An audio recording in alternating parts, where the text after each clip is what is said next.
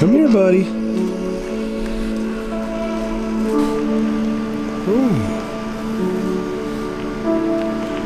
You need a bath. You laying in the mud. Look at you all crispy. You laying in the mud. Dirty, filthy horse. Easy, big fella. Easy, big fella. Today, I'm going to be doing some installs on the Toyota Tundra, and I'll bring you guys kind of along for the journey. I'm not really sure. I haven't done any research on how to do this yet, but it is a cool little mod. A couple weeks ago, we added solar panels to the Prinsu rack, the roof of this Toyota Tacoma behind me, and today we're going to add solar panels from the same company, Cascadia 4x4. We're going to add a solar panel to the Tundra, and the benefit of these solar panels is that you can run your accessories like a fridge or air compressor just right off of your truck's battery, and then rely on solar power to recharge your truck. So if you're doing off-grid stuff like camping or overlanding, well, you always have a renewable source of energy recharging your truck, which is going to reduce the likelihood that we're going to need to jump start our truck. We recently put a Dobinson's 3.5-inch lift kit on the rear and just a puck on the front of this Tundra so that we could add these 37s, and it's running Relation race wheels, RR7s, and they look really, really good with these KO2 tires. And I've been very, very happy with how the truck's performing and how it looks and how it sits.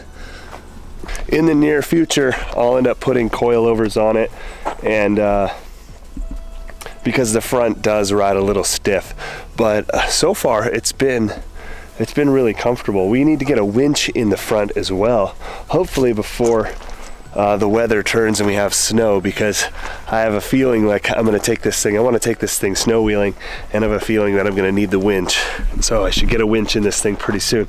So the last solar panels I mounted were on the roof of the Prinsu rack. This one today is actually going to go right on the hood. It's almost like a decal, so it has a really cool look to it, but it's also functional. So I imagine I'm going to have to start by getting the hood of this truck clean. And I have been kind of putting off this install because I don't really, I'm afraid to get it even and level and perfect on there and mess it up. I'm a little bit nervous, but I think it'll be a fun little project this week. It's perfect since I've been sick all month long. It's nice just to get outside and get some fresh air and to make a little video. I haven't looked at any tutorials in regards to how to install this, but I think it's going to be pretty straightforward. I'm not looking to do anything too crazy or complicated today, as I'm still recovering and feeling pretty tired.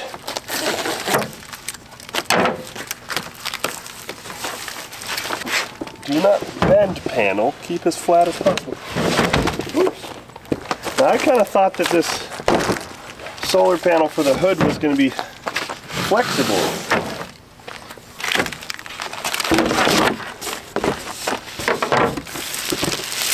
Okay. No, it's not.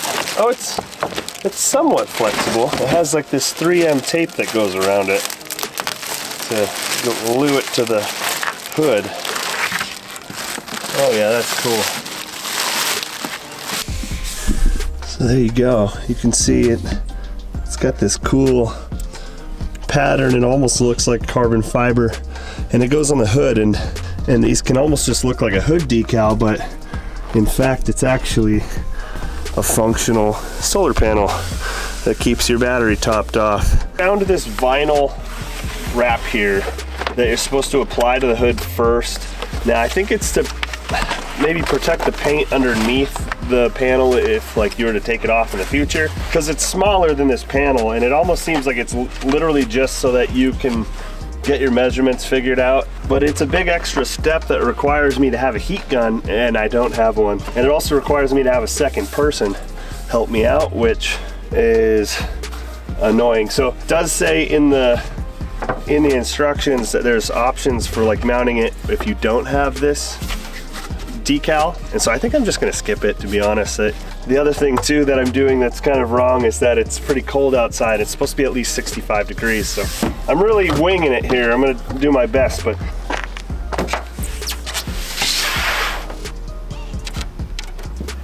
ooh, that's neat. It's really contrasted deeply on the silver. It really stands out. There's a bit of a line here I could line it up with. I don't think people go all the way back over that line, so you'd have to bend the panel. So it's gotta be,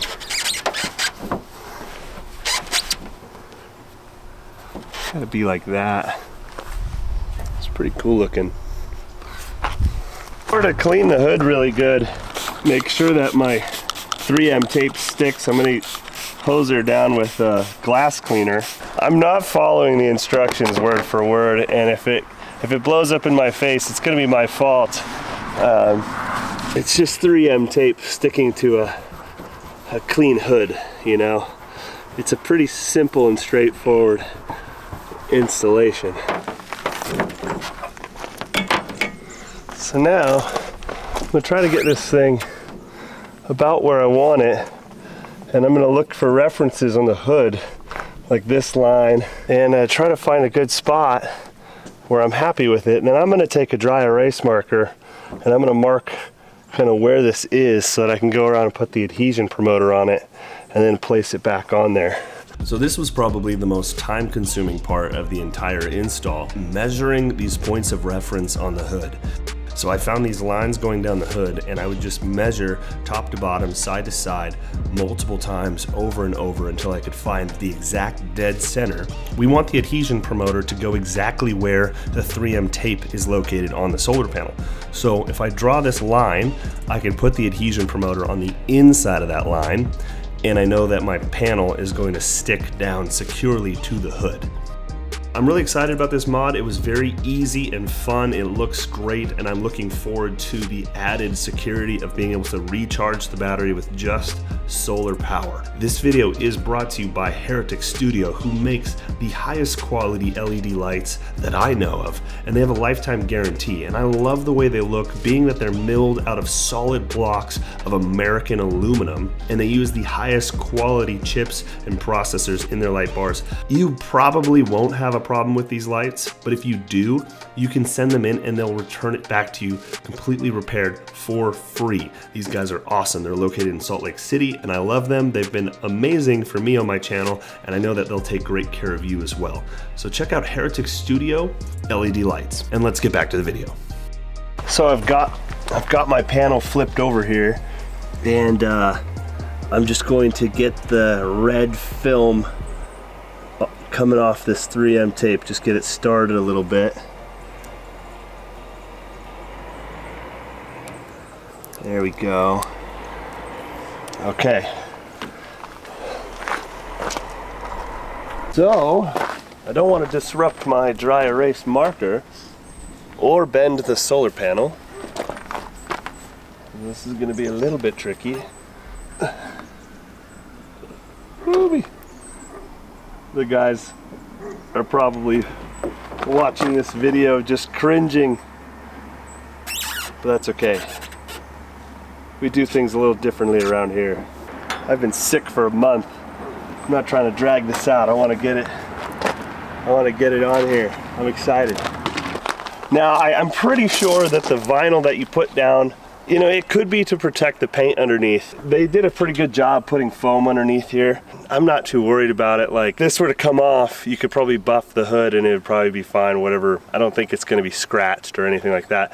It looks to me more based off of the instructions. It seems like it's more for the people that are extremely like anal. They wanna be damn sure that their investment, the panel that they bought, is perfectly centered and that they don't mess it up in any way. Me, I don't worry about things so much. If it goes on there and it's within a few 16ths, I think it's gonna be okay. Man, I'm noticing now, I haven't looked at my hood this clearly, but I got some dents in my hood already. This aluminum dents so easily.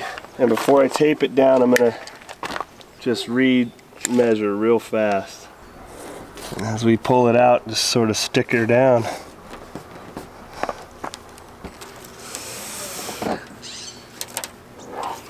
couldn't be any easier. Really pushing that 3M tape on there, and I bet you that shit's never going anywhere. Gosh, I can't believe how spongy this hood is.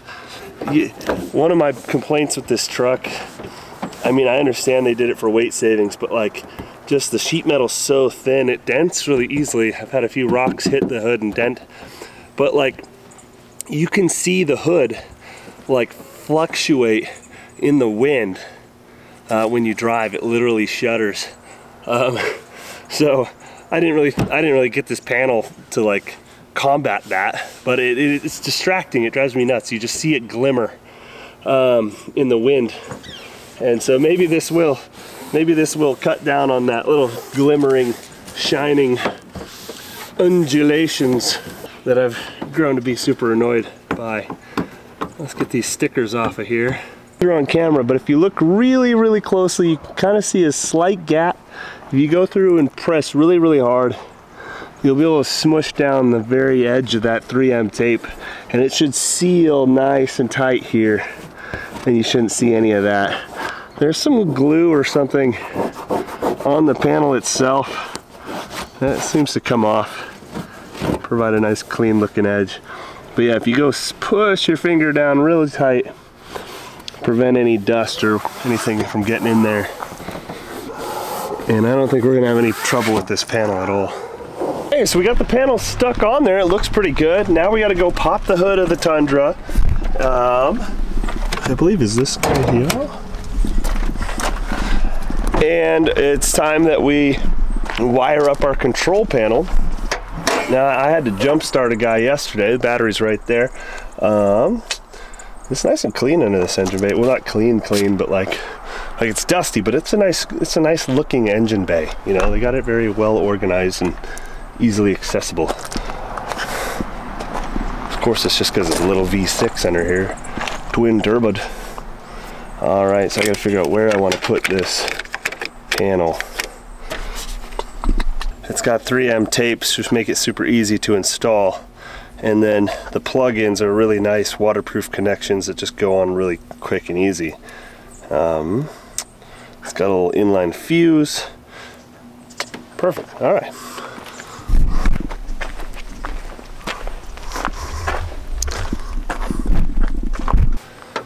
Just gotta figure out where I'd like to put this thing. I think I might just put it right here. There's a nice flat spot on the side of the fender here. I have way more cord than I need, but it'll be kind of tucked down and hidden. I think that'll work great.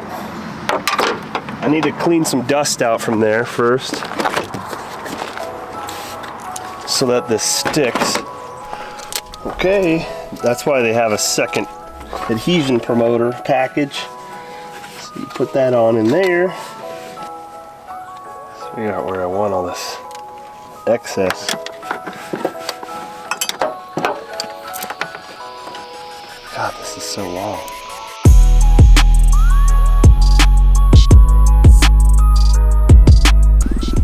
Women are interesting creatures. So it's Desiree's birthday this month, and she really enjoys red light therapy. And I saw this machine. They call him a vampire machine. Oh, she's come out. She's come out of it. There she is. You like it? So I got her this red light therapy machine. It rejuvenates skin cells and hair growth, and it helps keep you young apparently. It was very expensive, but worth it for my wife, you know, because it really improves her mood when she goes to red light therapy. So I thought she might want to be able to do it every day in her office. So it's really funny seeing her just bask in it.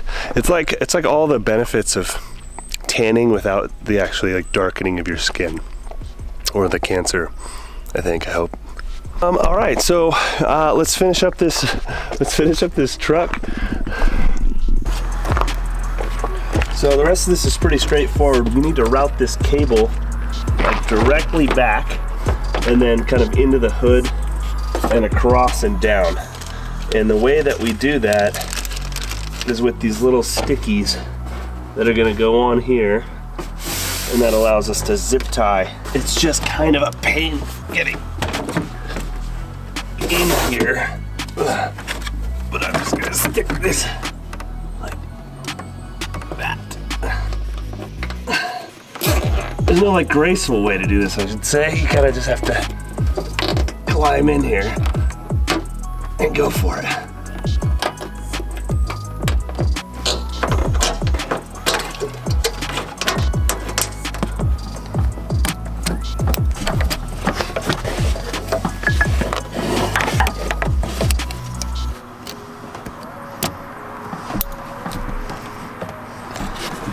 All right, and with that, our hood scoop is complete. Well, sorry, our hood solar panel, not a hood scoop, a solar panel. And there's just this little cord that kind of loops in there. That is rad. That turned out pretty good, guys. We did it. It looks sweet. I really like it. I really like the way it looks. It looks aggressive. It looks like almost like an appearance modification, but it's actually functional. And it's going to allow us to run more power directly off the battery, and it looks really square, nice.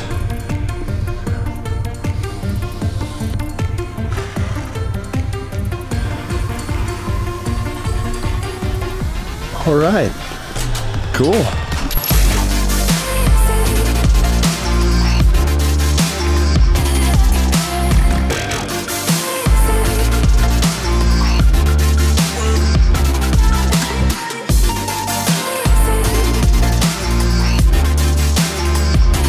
All right, there you go, guys. We got our Cascadia 4x4 solar panel mounted to the hood.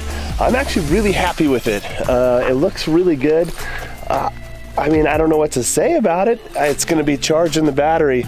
Right now, I don't have any like accessories running off of it, but sure enough, I'll be plugging in my Dometic fridge pretty soon and doing long distance excursions, and that's when this thing's really going to come into handy. It's going to be able to keep the battery charged just purely off of solar, and to be able to combat that extra use when the fridge is running off the battery, or